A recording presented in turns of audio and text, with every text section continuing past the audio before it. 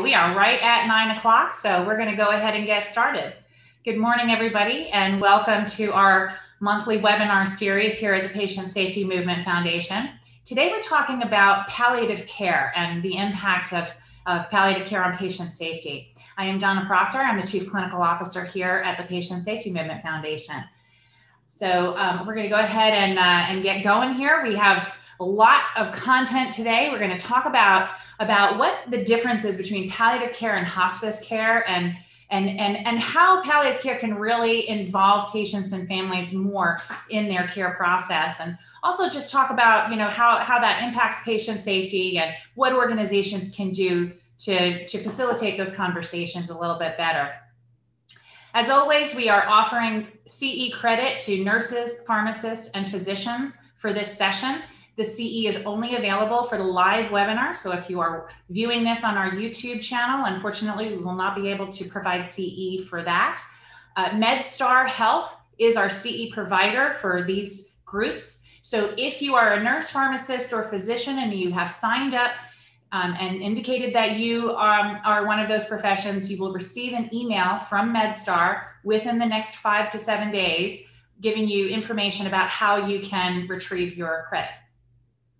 We are also really excited to announce that respiratory therapists can also apply to MedStar to receive AMA credit that, generally speaking, will, depending on the state, may count for respiratory therapy credit. We are also, for the first time, offering ACHE credit for this event. If you would like to get ACHE qualified education credit for this, then you can go ahead and log this event into your ACHE account. And we are offering certified professionals in patient safety credit through the Institute for Healthcare Improvement. And if you have indicated that you would like that credit, then you'll receive a certification from the Patient Safety Movement Foundation. Again, it may take 5 to 7 days for us to process all of this. And so you can see on this slide, none of our panelists and none of the planning committee has any financial disclosures to report for this event. So with that, I would love to introduce our panelists. I'm very excited to be joined today by Nicole Frost, Shelley Hogg, and Sherry Loeb. I'm going to have them each introduce themselves just a bit. So Nicole, tell us a little bit about yourself and your background. Hi, my name is Nicole Frost. I'm an advanced practice nurse. I am currently in Morehead City, North Carolina, working at a 135-bed hospital in the inpatient palliative consult team. Excellent. Thanks, Nicole. Shelley. Hi there. I'm Shelley Hogg. I am a neonatologist and pediatric palliative care physician, and currently working in rural Oregon and focusing my practice mostly on perinatal palliative care and neonatology. Wonderful. Welcome. And Sherry. Hi, I'm Sherry Loeb. I am a registered nurse by trade, currently working in the industry for a sponsor, but I come today from the patient and family aspect in telling you my story about my experiences with palliative care. Wonderful. Well, welcome to all of you. We're so excited that you're here. We have a lot of content. As always, please enter your questions and into the Q&A, and we will get to them as we go, or we will address them at the end. And if you have any comments, please feel free to enter those into the chat function. So let's go ahead and get started. And Nicole, why don't you go ahead and kick us off?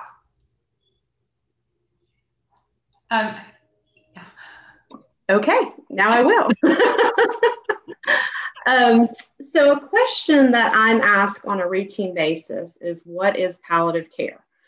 The majority of my referrals do not know what palliative care is and assume that it is hospice. Therefore, I'm often met with mixed emotions, confusion, shock, anger, or sometimes relief.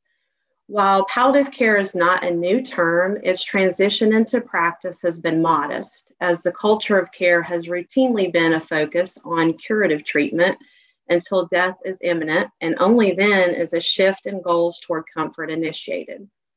The World Health Organization stated that 40 million people worldwide could benefit from palliative services. However, only 14% receive it, even with the positive correlations identified with early palliative interventions, reductions in hospitalizations, decreased costs to patients and the organization, and increased quality of life for the patient and the family. The differences and similarities between hospice and palliative care are confusing to most. Both hospice and palliative care offer comprehensive, holistic care to not only the patient, but to the family or support unit. They both focus on alleviating symptoms to those with chronic illness to promote quality of life. While both palliative and hospice closely align, they do have differences. Palliative care, as defined by Coyle, is comprehensive care that impacts the psychological and physiological outcomes of patients in all stages of the disease trajectory, meaning that palliative care can be utilized alongside of curative measures. Hospice, while closely aligned with palliative care, focuses on comfort without curative measures and typically carries a 6 months or less life trajectory in adults. One way that I like to look at palliative care is that it's based on need and not a diagnosis. That being said, all hospice is palliative, but not all palliative is hospice. Next slide, please. So when should each conversation be initiated? Palliative care is a large umbrella that works with other providers as another layer of support to assist with symptom management, to increase quality of life, assist with advanced care planning, goals of care conversations, psychosocial and spiritual support, and provide guidance with transitions. Palliative care is many things. We are providers, we are counselors, we are interpreters, we are cheerleaders. Sometimes we're referees, and sometimes we are family and we cry. This diagram depicts a trajectory of palliative and hospice and recommendations of when conversations should be initiated. At the beginning is when screenings for illness take place, and you can see that in that light green triangle at the beginning. At the point where the light green triangle and the curative care and palliative care and diagnosis intersect, is when goals of care conversations and advanced directives should be initiated. Because palliative care is reserved for anyone living with a severe illness, it can be used as an intervention at any stage and is recommended as early as possible, sometimes at the point of diagnosis. Palliative care does not depend on prognosis. Examples of serious illnesses that may warrant palliative care include, but are not limited to, congestive heart failure, COPD, cancer, dementia, and Parkinson's disease. You can see in the beginning of the course of illness, the focus is largely on curative care, with increasing focus on palliative care as the disease progresses. At approximately the point in between where active disease-directed treatment and minimal disease-directed treatment, that's when prognostication is performed, as well as meeting the psychosocial, physical, and spiritual needs of the patient. At the point of minimal disease-directed treatment, hospice conversations should be initiated and code status reiterated. Discharge planning is important at this point as well in the course of illness, as it continues with psychosocial support and symptom management throughout. At the point of no disease-directed treatment is when end-of-life care is initiated. This is where hospice steps in. Again, hospice is provided with patients with a diagnosis of less than 6 months and not seeking curative treatment. The focus is solely on comfort to enhance the quality of life they have left. Quality of life may look very different from one person to another and is very individualized. It is important to note, however, that many patients still receive palliative care when at end of life and never transition to hospice, depending on when palliative care is initiated during the course of illness. Next slide. So I'm going to muddy the waters a little bit and talk about pediatric palliative care and how it's a little bit different from adult palliative care. So the similarities is where we'll start. So it's still holistic care. It's holistic care of the child with complex and or life-limiting illness, and supportive care of the families, just like in the adult palliative care world. It's appropriate at any stage of illness, but it's most effective when made available as soon as a serious or life-threatening illness is diagnosed.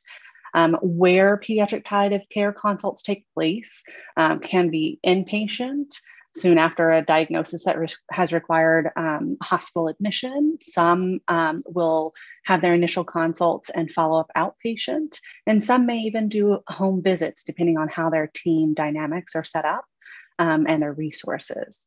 How to get into pediatric palliative care? Generally, it's a primary physician who places a referral, but families can also request a palliative consult or self-refer. And then who is part of the palliative team is very similar to the adult world. There's no set roles that a team has to have. You generally have a physician, nurse practitioners, nurses, social workers. Some even have chaplains and psychologists and bereavement specialists. And in the pediatric world, a lot of the pediatric palliative teams are also hospice teams. And so the families are able to get to know the team before needing to transition to that hospice care at end of life. Next slide, please. To muddy the waters here, we'll talk about the concurrent care model. So palliative care is often initiated, like we talked about, the time of diagnosis for a life-limiting or life-threatening condition, and is focused on symptom management, addressing psychosocial and spiritual needs, and goal setting for the patient and family. Hospice services often incorporate the palliative care approach, but are usually limited to a specific time frame preceding the end of life. So the issue of a comprehensive palliative care model foregoing curative therapies to pursue hospice care has been one of the largest barriers to obtaining hospice and palliative care services for children. And because life-limiting conditions in children are commonly really unpredictable, adult definitions of hospice care, which include specific prognostic factors and foregoing curative therapies to qualify, offer substantial impediments for children to obtain services. So as part of the 2010 ACA that was signed into law, the concurrent care for children section of the law allows for curative or life-prolonging treatments targeting underlying disease while also allowing the child to remain eligible to receive hospice care. And I generally recommend families still transition from palliative to hospice care when their goals of care really transition from cure or reversing effects of the serious illness to comfort in the last days, weeks, or months. So, and like we talked about, many of the palliative teams also do hospice end of life care. So a lot of them already know the team, and it's not as significant of a change for them to transition from palliative to hospice, but it does allow for more resources for the family to allow more support. Next slide.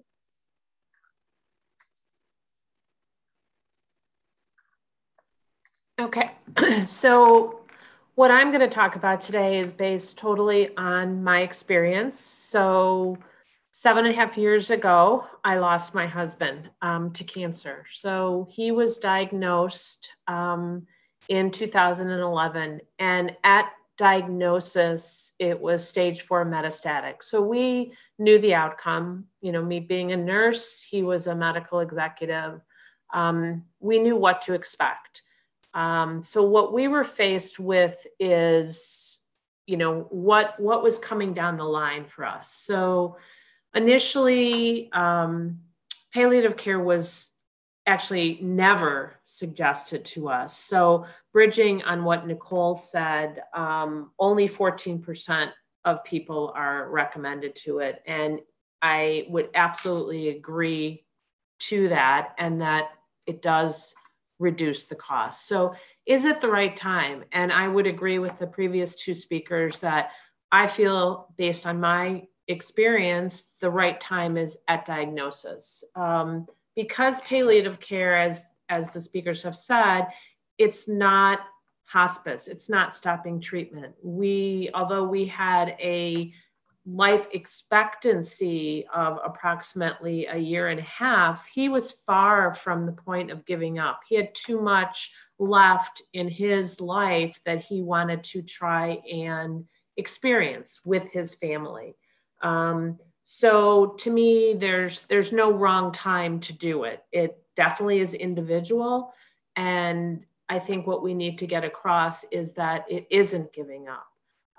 It's just providing additional support. And what does it mean to the patient's care and the family's care? In my experience, it improves it tremendously. For my husband, it helped his pain, it helped his side effects.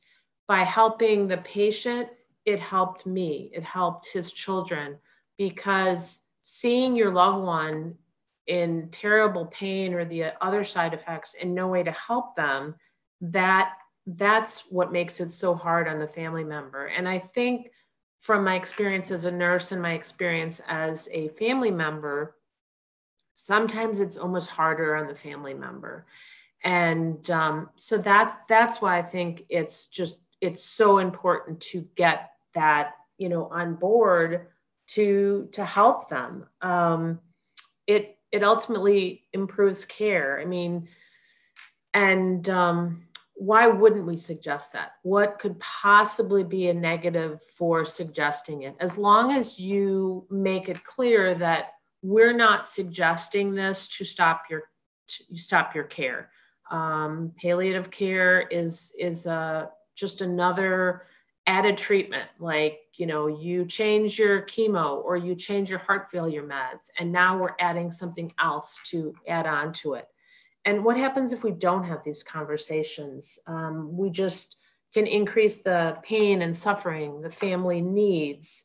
And it helps the family prepare for the future. And we were blessed to have a palliative care physician, and I don't know if anyone is listening from Texas, but Dr. Dan Epner, who was out of MD Anderson, who I think his advice to us is something that I can never be thankful enough for. My husband fought to try and stay alive as long as he could with good quality. And one of his goals, which is important to discuss with the family, is there something that is really you're looking forward to? And if there is it possible to move that up a little earlier? And what he was trying to shoot for, so to speak, was his oldest daughter's medical school graduation, which was at this point about 9 months from when he was, really not doing well. And Dr. Epner suggested moving up the ceremony if we could, because he would be involved in hooding her. And that was a major, major thing for him, not only to see her graduate, but to put that hood on his daughter.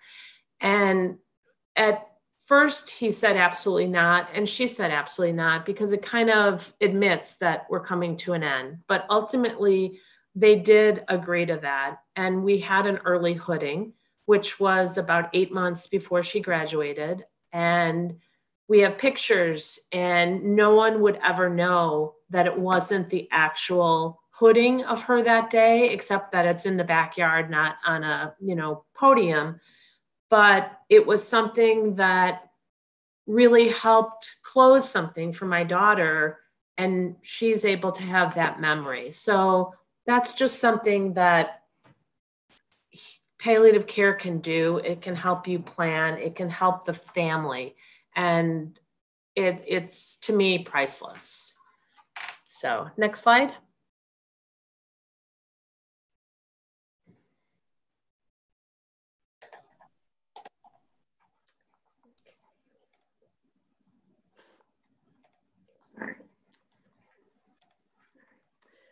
So, what are the most frequently encountered patient safety issues within palliative care?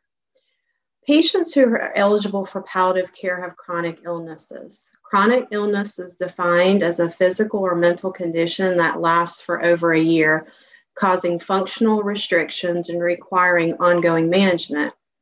Over 133 million people in the United States have chronic illness, contributing to 90% of the nation's almost $4 trillion healthcare cost expenditure. These patients have complex medical conditions and are susceptible to communication or medication errors due to their multifaceted disease involving multiple professionals. More than half of all chronically ill patients die during hospitalization with a focus on curative treatment, not symptom management or goals of care. Palliative care safety concerns are often encountered due to the lack of standardized definitions and processes throughout the organization. Nursing or provider comfort or knowledge, the patient's goals or preferences are not taken into consideration, and advanced care planning is not discussed early in the diagnosis or at all. So, what is a medical error in palliative care? A medical error is defined in palliative care as the failure of a planned action to be completed as intended, or the use of a wrong plan for achieving the aims of preventing and relieving suffering from pain and other physical, psychosocial, and spiritual problems. I bet many people do not look at palliative care in that sense, and that it is a medical error when we are not providing pain and psychosocial, spiritual needs for patients. Inadequate symptom control or failure to identify symptoms are huge safety issues. We need to be able to identify cues that patients are in distress when they're unable to speak for themselves. We need to ensure to look at the patient holistically, ensuring that the patient is receiving the right medication to alleviate symptoms without causing additional side effects. For example, providing a patient with end-stage liver disease morphine would be inappropriate, as morphine builds up in their system and they're unable to clear it. So providing something like Dilaudid with a shorter half-life would be most appropriate. Prognostication is one of the hardest things to do and one of the most uncomfortable topics for providers. No one has a crystal ball, but you can provide both subjective data from the patient and objective data when looking at the patient's history, what the patient is saying, labs, number of admissions, etc. Research shows that 3 or more admissions in a year for the specified illness shows a high risk for mortality. Communication. Failure to communicate will get you every time. This includes active listening. Listen to what the family and the patient are saying. Delve deeper into what they are communicating or not communicating. What is their body language saying? Keep an open line of communication with your interdisciplinary team as well, such as case management, social work, pharmacy, providers, etc. Advanced care planning is another potential safety issue. Assessing readiness is key. As stated earlier, advanced care planning is most beneficial when performed early in the disease trajectory, as patients become quite ill as they near the end of their disease process and may not be able to participate in the plan. Identifying the correct person that is to assist in the patient's healthcare decisions is important. Many safety issues occur because we are not talking to the right person who may not be in alignment with the patient's goals. Next slide. So what are the consequences of a lack of palliative care? Depending on where the patient is on the life trajectory, the consequences vary. As previously stated, palliative care should be initiated early in the disease process. Early palliative care can provide the patient and the family or support unit the resources and knowledge needed to make informed decisions about their healthcare goals. By providing this information, the patient can gain back control over their life. Early palliative care is shown to improve quality of life and actually, when initiated early in the disease process, increases the lifespan. When palliative referrals are not placed or are very late in the trajectory, patients and families may experience moral distress due to the inability to complete bucket lists or failure to have control over their life. Healthcare members can also have moral distress when palliative referrals are not placed or placed late, leading to poor professional quality of life. When patients have moral distress, this can lead to an exacerbation in their symptoms. These exacerbations lead to increased healthcare costs, to include frequent readmissions, increased lengths of stay, and increased mortality. Palliative care consultations have been shown, if they are provided upon admission, there's a cost-associated savings of over $3,000 per patient and over $4,000 per oncology patient. Especially during this unprecedented time, these hospitalizations can take away precious time with the patient's family, leading to distress as well. Without early intervention of palliative services, many patients have shortened lifespans as their symptoms are uncontrolled. Our goal is to provide care so that the patient in the end can not only have a good life, but a good death. Next slide. So let's talk a little bit about palliative care education for clinicians. I really do believe that every clinician should have some level of comfort introducing palliative care, number one, and number two, communicating with their patients surrounding life-limiting diagnoses, breaking bad news. I call this our primary palliative care skills. Not every institution has access to a palliative care team. And so I feel like we need to be teaching how to have these tough conversations before our trainees have to do so in real life. Next slide. So what do our trainees think? So in 2015, Annie Janvier, who is a neonatologist in Quebec, Canada, wrote a study where she looked at mock simulation codes, where one code was a neonate born pulseless that does not end up responding to resuscitation efforts, and a second scenario where the mannequin responds if correct resuscitation steps are taken. And as part of the evaluation of the trainees going through these mock codes, they asked how the trainees thought they did in each scenario. And 78% of the trainees felt like the mannequin always improves as long as you take adequate resuscitation steps. And so the whole point of this is that's not real life, especially now made very pertinent in COVID times. And so they also asked the trainees if they felt like they wanted to be exposed to doing everything right in the resuscitation and still having the resuscitation not work.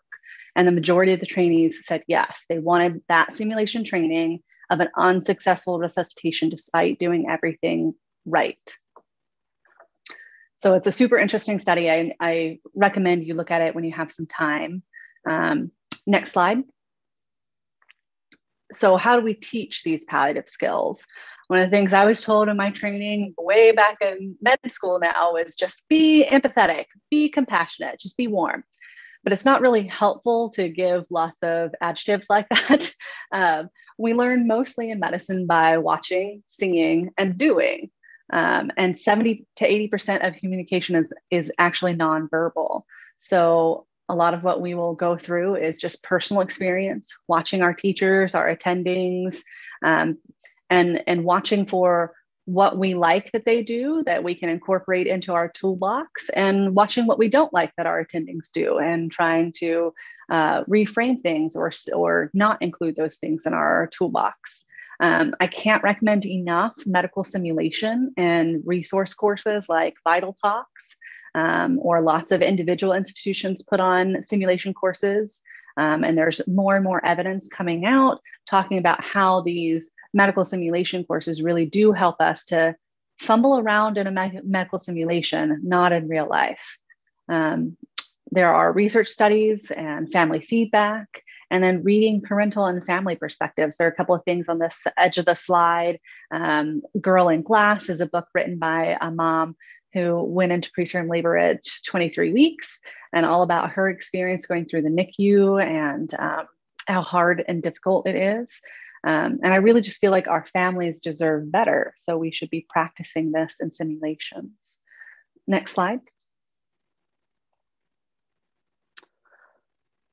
That's the same slide. There we go. Okay. So one of the most helpful frameworks I've actually found is the best case, worst case ICU model developed by Dr. Schwarze and her team at University of Wisconsin. It is adult-based. However, I've used this a lot since my peds palliative training as a communication tool with very sick children and infants and their families. So it's a great tool to ensure that the medical team and the family are on the same page. And I usually tell families, the doctor on rounds, me if that's true, or if it's in the middle of the night and it's going to be a different primary doctor the next day. I tell them about this and ensure that they can ask questions. And you can even get their permission to share this by email or text, which is especially helpful in recent COVID recommendation times. You may even choose to tape the template that we're going to show in the next slide to the patient's door. And it really helps the overnight team to know what the family was previously told so that the next difficult conversation is consistent with what they've heard before. So the gist of this framework is you're going to talk about 3 stories with the family. And really, you're just trying to paint a picture for them and translate all of your statistics and knowledge in your head to something the family can better understand. So I usually say, we're going to talk about what we're hoping for, the best case scenario tonight or in the coming days, what we're worried about, the worst case scenario, and then what we think is most likely to happen. And that doesn't always necessarily apply in the moment, especially if things are changing very, very fast. And it's a lot to digest in the ICU world too. But basically, it's all about just telling a story to the family. So let's get into the nitty gritty details here. Next slide.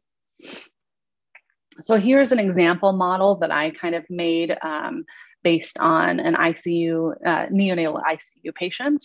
So I talked to the family, and you can see each column is a day in the NICU or a significant event that has happened in the NICU that changes my prognosis line.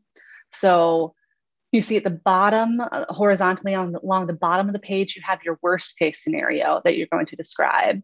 And then at the top, you have your best case scenario. And then the star is usually like where you think they're going to be.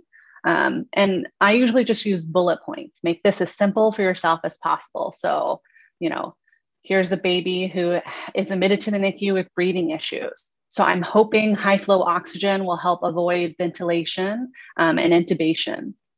However, I'm worried that there's an infection because of the labs that we've gotten and the x-ray. So we've started antibiotics, and we're going to follow labs and another x-ray tomorrow and really watch how the baby does overnight. So that's the first day.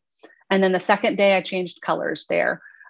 So we had to intubate that morning. And so I'm talking to the family about best case scenario. I'm hoping the lungs are going to recover with the antibiotics and that we just need time.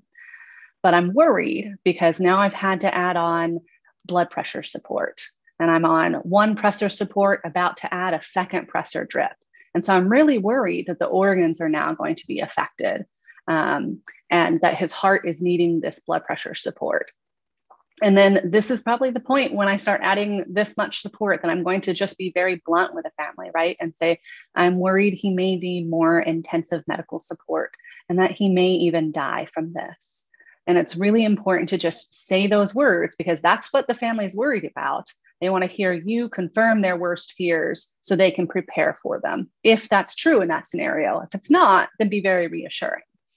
And then I think I just said 5 o'clock that night, I did another column because there was a different event, right? I'm worried because more blood pressure support is needed. We're at the maximum amounts and the liver is starting to show signs of failure. I'm still hoping that the antibiotics and that the blood pressure support are going to kick in and that his body will accept this, but I'm worried. And you can see each event that happens, I'm decreasing where the star is on the line of how likely I think it is in that moment that, if they're not showing response to any of our medications, I'm going to put the star lower to the worst case scenario or closer to the worst case scenario. And then by the next morning, it's great. A different doctor comes in and they're able to paint a different picture. He came off one Prosser medicine overnight. He seems to be recovering. The liver labs look better. So the labs ended up showing MRSA sepsis. So we know now why this happened, and we have a name for the family. And we're able to talk about now his body is starting to recover. And so we're able to increase, on the line where our star is, that we do think he's recovering from this slowly. So that's a very detailed version of what I would go through and just the little bullet points for the family. So basically the story of your best case scenario and your worst case scenario may change day to day or hour to hour in the intensive care unit, depending on how your patient is responding to our care. And so you just update it with each large change that you're having to talk to the family about.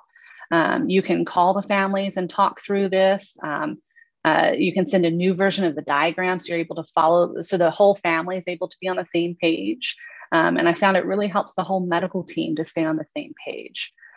You might choose, if this is a very intense bad news conversation, to, instead of doing daily columns, that you just do a more generalized one single sheet of paper with one line where you're talking about best case scenario, worst case scenario, and where I think the patient is.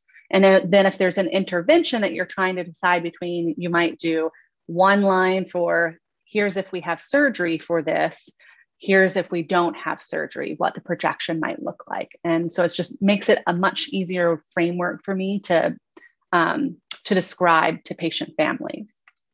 So hopefully this is helpful. I'll give you some resources on the next slide. Next slide. So the best case, worst case framework toolkits are at this website, hipexchange.org. There's several different YouTube videos on this patient preferences project, because it was built out of the adult geriatric world, deciding and trying to talk families through whether to have surgery or not. It is very focused on that. So there's that model, the surgical model, there's the ICU model, and we're building a NICU model. So there's, it's growing and growing, and I find it very helpful. Another resource is vitaltalk.org. You can take online intensive classes right now in this pandemic time. And then in non-pandemic time, they have short, like weekend, 2-day courses with, they bring in actors that play the patients or the patient's family, and you're able to work on specific skills. When I went to my first course, I really wanted to work through dealing with angry families. And so I asked that the actors were really angry and yelling, because sometimes it's really hard to work through that and find a productive path of helping the family and figuring out where that line is for the day. And maybe it's coming back and having a different conversation another day so they can digest things. Another resource, mypcnow.org, is a palliative care network of Wisconsin. And they have short one-page fast facts is what they call them. So if you have symptom management issues, it's a great resource. And there are a few pediatric ones, but they're actually building a whole different site for the pediatric world. Another resource is courageousparentsnetwork.org. And this is a family-based resource built by parents and families of loved ones who have had life-threatening and life-limiting illnesses, and having to think through guidelines and tough choices, whether to do a tracheostomy for their babies, things like that. Next slide. All right, so just to reiterate, palliative care does not mean there's no more hope. So there's a study out of, I really like to find interesting studies like this. This is a Dr. Feutner study from 2017, where he confirmed in this study that hopeful thinking actually led to more comfort in working with dying children and their families, and more palliative care competency. So the other thing I was interested in is how they measured hope. So that's an interesting thing. I'll try to go forward because I think we're starting to run a little bit short on time. I have too many slides. So look at this study if you want to see how they measured hope. see that there's evidence that we can hope with our patients and be better at palliative medicine for it. Next slide. So the other issue that I hear sometimes from physicians and trainees is, I feel like giving bad news is just going to dash my patients' hope and they'll give up on everything. So this led to my thought of, well, let's see if there's been a study on this. And actually, there has been, of course, and there is a Journal of Clinical Oncology study back in 2012 that showed that the worst thing we can do as clinicians is actually not talk about difficult prognosis at all. It's like we all go into a negative tailspin if somebody doesn't actually tell us the truth and where we're at. So they found that both in the adult world and the pediatric world, with difficult prognostics, that hope was found to be threatened when there were more often when there was no discussion held at all versus telling them bad news. Next slide. All right, Shelley, I'm gonna go off my slide for a minute and just say that as far as education and going back to my oldest, who is now she's an ICU physician in LA. So what she's been hit with right now is mostly COVID patients. And unfortunately, she had little to no education related to how do you tell people that they're dying, and how do you tell them exactly best case, worst case scenario. And that is just critical. During her med school and residency education, it was very hard for her because she knew how palliative care had helped her dad, yet many, many physicians were reticent to suggest it. And I think it's a lot of physicians are reticent to suggest it because they feel that they're giving up on patients, and physicians are not miracle workers. And there is a time where they can't do everything. So they can't, cure your cancer, control your pain, control your nausea, care for your family. So it's palliative care is group support. It has so many aspects to care for the entire patient and family.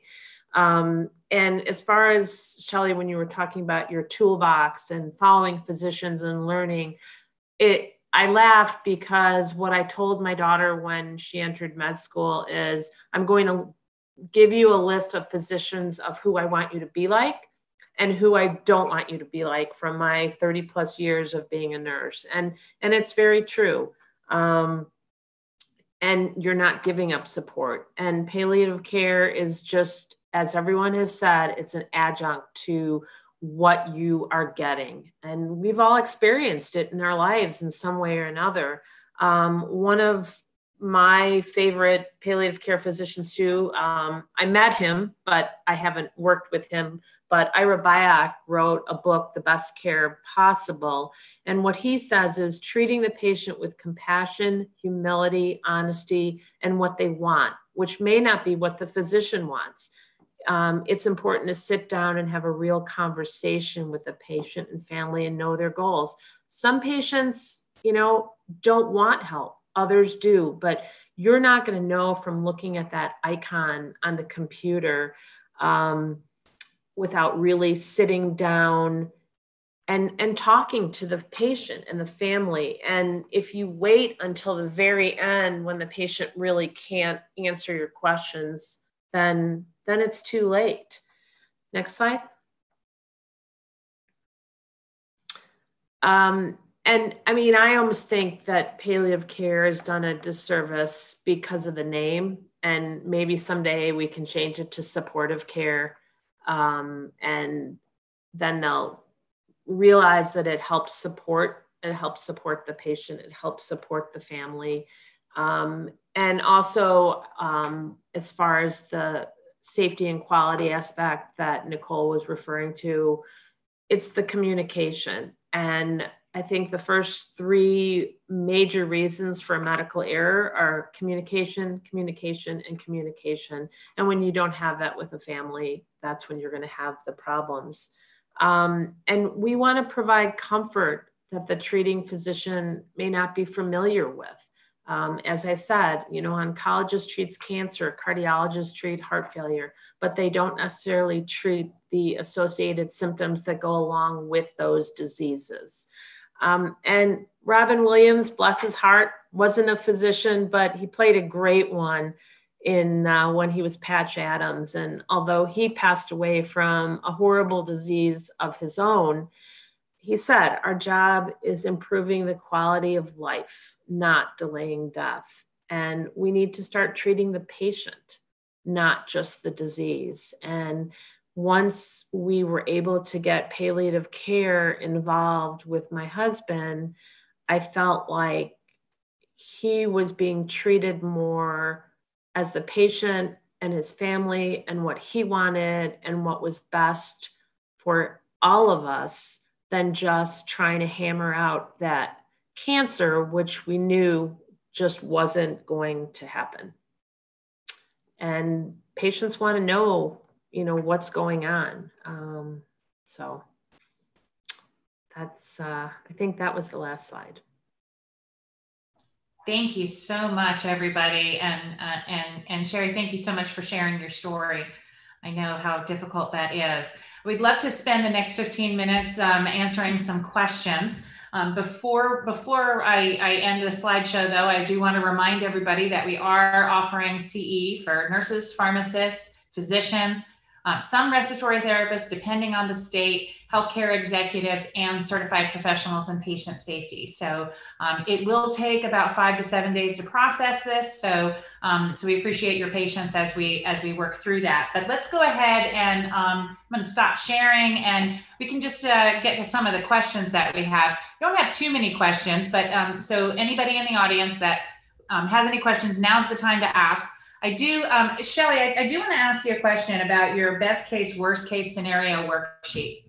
Can you tell us a little bit about how you use that in practice? Is this something you use as a worksheet for yourself, or do you share this with your families and the team? So I share this with my families and team. Like, I will tape it up on the door or put it on their heart chart, or let the family take it and take it home with them. I really feel like it's most effective when it's shared. So one of the things we learn as we go through, especially ICU training, is usually someone at some point will teach you how to have a family meeting to break bad news or talk about how difficult things are going in the ICU. And they'll be like, bring a piece of paper and bring a pen and bring tissues. And they're like, usually it's just to spell words or something. And I was like, oh, we're not using our tools and our toolbox most efficiently. And when I came across this best case, worst case scenario framework, I was like, I know what to do with a piece of paper and the pen now. So I find it very helpful to share.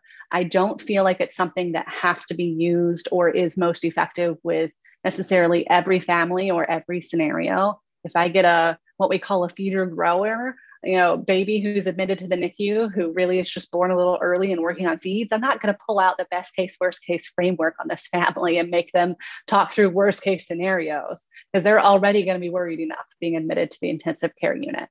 But I will absolutely pull this framework out with a perinatal family who has a diagnosis of trisomy 13 or trisomy 18. And we're trying to talk through what the different organs that have been affected and what interventions might be possible, and talking through the best case, worst case scenario of each organ or each intervention that might be done.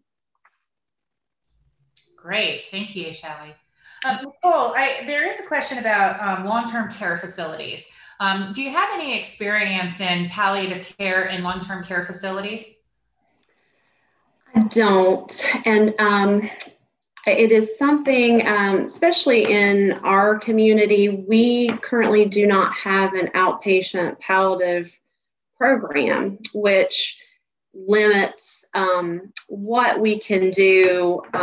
We can do everything the right way to set people up with the goals that they want, but when they're discharged, that kind of doesn't help us to close the loop. So that is a process that we're working towards for an outpatient palliative program. And the long-term facilities will be a major part of that because the majority of patients in long-term facilities are that picture that we talk about of comorbidities, chronic illnesses, complex patients with multiple professionals involved. And I do see that that would be a huge turning point for quality of life for people in nursing facilities, as well as, looking at healthcare associated costs. Thank you. There's also a question about that Denise has asked us. She asked whether or not you think that physicians maybe don't introduce palliative care because of the additional medications that may bring on other complications because of polypharmacy. Does anybody want to address that one?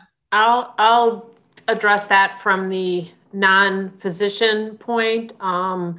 I don't think that's true at all.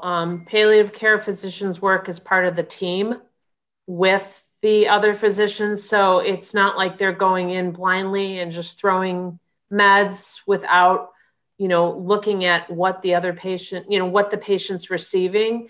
And if the patient's receiving meds from the treating physician that is making them uncomfortable, not being able to tolerate the meds, then by not giving them medications to help those symptoms, then they're not serving any purpose. So, for example, my husband, when he started seeing a palliative care physician, was receiving the appropriate pain meds, the appropriate medications to alleviate the side effects from the pain medications, the appropriate medications to treat the nausea from the chemo.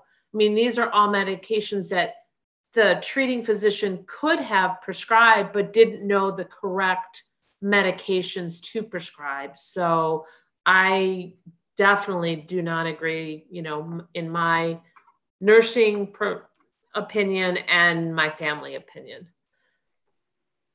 Great. I'll actually add on to that if it's all right.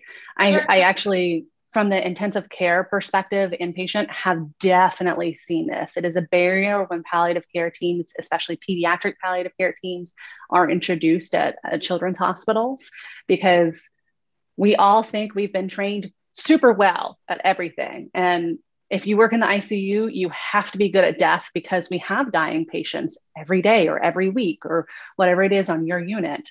And so, of course, we're very good at what we do, but that's actually not. I really encourage us each as physicians and practitioners in healthcare to really challenge our own perception of what we are good at and our strengths and our weaknesses. And the studies actually show time and time again, we are biased in how we consult our families. And so now I actually tell that to families, like, my perspective is skewed because I spend so much time in the neonatal intensive care unit. So let's talk about that up front. And now I'm going to tell you, here's what I think. But also, I don't see many NICU patients outpatient anymore. In my training, we followed up in our outpatient clinic and got to see the babies who go home. And so it really skews your perspective on morbidity and mortality. And I think it's a myth that we really, as a palliative care field, have to correct as we move forward, is that it's not just another doctor coming in throwing medicines at symptoms, that palliative care should be another tool in your toolbox of how to holistically treat the patient. We should be working together as a team, which isn't always easy when there's multiple specialists involved in the hospital. But I have to say, especially in the pediatric world, some of the best communication between teams has happened when I've seen palliative care become involved. It's bringing in that neurologist, it's bringing in that GI doc, it's bringing in the peds intensive care doc all together in one meeting, or having one person do all the groundwork to bring everyone to the same page of, hey, the palliative doc brought up this, or the GI doc brought up this. Let's talk about what we want to present to the family. Because there's a lot of behind the scenes work sometimes in the symptom management, because a lot of it is trial and error. And what is the best evidence we have right now to treat these symptoms? So I think that's something we still need to correct, is that myth of that we're just going to muck up the medications on a patient. Yeah, yeah. I see. Sorry. Oh, go ahead. Go ahead. I was just gonna tail that just for a second about one of the issues too with palliative care is that, as you were describing, nephrology and cardiology, palliative care has not been seen as a specialty. And so I think that is another mindset that we have to change, that palliative care is not coming in to take over. We're not coming in to change the whole plan of care. We are a specialist, just like cardiology comes in and focuses in nephrology. But we, as you were saying, that we're an adjunct. We're there to support and kind of bring everyone together and be on the same page. Mm-hmm. Mm-hmm. Which is not always that easy to do, is it? Shelley, I see that you answered a question about non-English speaking patients and communicating with them. We have just a few minutes left if you want to just share what you answered with the rest of the group. Sure. So the question was the comment was really that we focused a lot on communication and provider education and training, which is great, but we haven't really talked about serving diverse communities and language barriers experienced. So this is actually, I did a lot of my training in Southern California and then in Chicago for my hospice fellowship. And it's very, very important, if possible, when you bring in interpreters to the situation, if you can give them a quick debrief, some pearls before you go in to have a difficult conversation. I found it much more helpful, even if they just have 2 minutes to mentally prepare. We're going to be talking about that this patient is dying in the ICU, that it's just much smoother. It's very hard for the interpreter to be shocked at the same time that the family might be shocked. That's a lot of stress and trauma for the interpreters to go through. I found it a lot more difficult these days by phone, but it's still possible, especially if you're able to do it by video.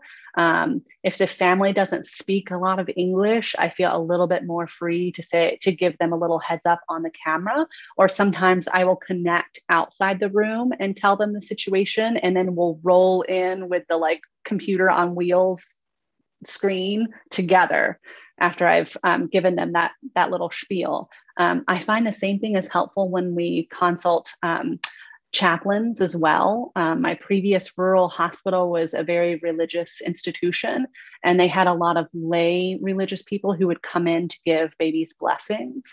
And I find it very heartbreaking to have someone come in trying to bring comfort to the family of a child who is clearly dying in my eyes, but the chaplain person would come in and bless the baby that they're going to live and overcome this and have a beautiful life.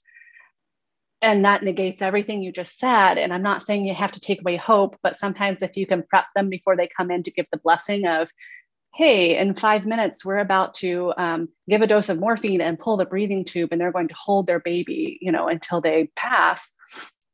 That gives them a whole different framework to work with before they go in the room. So I think preparing your consults and interpreters and extra people as they come into the scenario can be life-changing for the family. Great. Well, I don't see any other questions from the audience. So last chance, if anybody has any other questions to ask our panelists today. In the meantime, I want to take a moment to thank our panelists. Thank you all, Shelley and Sherry and Nicole, for joining us. This has been a great conversation. And for the members of the audience who may have missed, oh, here's another one. Oh, thank you, Denise. We will have a copy of this presentation, the video, and a copy of the PowerPoint posted on YouTube, hopefully by tomorrow. And of course, as always, if you have any additional questions that we didn't answer today, you feel free to email us at clinical@patientsafetymovement.org, and we will pass on these questions to the panelists. So it looks like we are good. No more questions. Thank you, everybody. We really appreciate it. Have a wonderful day.